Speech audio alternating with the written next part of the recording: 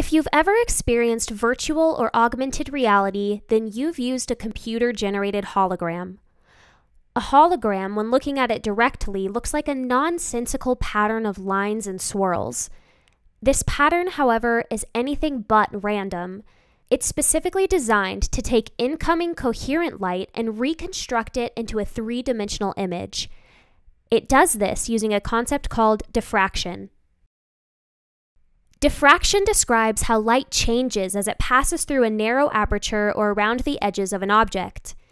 We can use this idea to manipulate light in a desired direction. If we send light through a pattern of concentric circles which become thinner further from the center of the circle, we are able to focus the light at a specific location without the use of a traditional lens with some thickness and curvature. This is called a Fresnel lens. The Fresnel lens is the heart of the Fresnel hologram. You can think of the Fresnel hologram as a construction of tons of tiny Fresnel lenses organized in a specific pattern in order to direct each ray of light to a specific point in space, which, altogether, forms a 3D image. A computer-generated hologram, or CGH, is created by mapping out the desired final image and using diffractive optics to essentially reverse engineer what pattern is necessary to form the image. CGHs for professional applications are typically created by etching or printing a pattern of lines on the order of the wavelength of light into a substrate such as fused silica.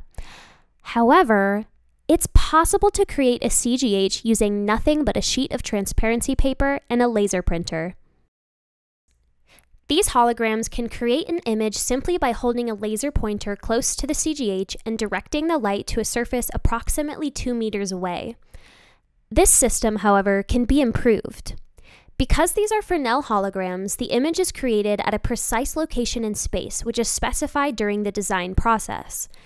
In order to see a better reconstruction of the hologram, we will use a laser diode, an iris, a lens, a viewing screen, and an optical rail. First, we collimate the light from the laser diode.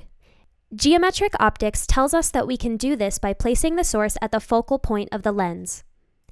You can tell the light is collimated when the image of the light is the same size at every distance. Next, we stop down our system by placing the iris close to the lens between the lens and the source.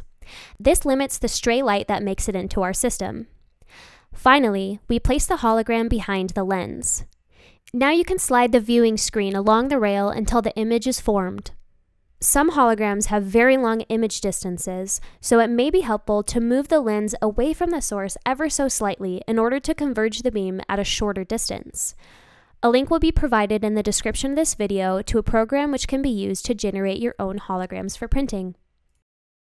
A setup like the one shown in this video, but on a much smaller scale, is embedded into virtual and augmented reality headsets and is used to form the images you see before your eyes.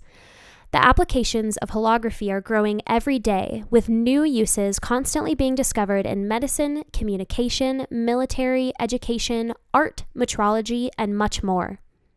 If holography or optics in general interests you, visit the University of Arizona Wyant College of Optical Sciences website to learn about our Optical Sciences degree program. And don't forget to follow the link in the description to make your very own hologram.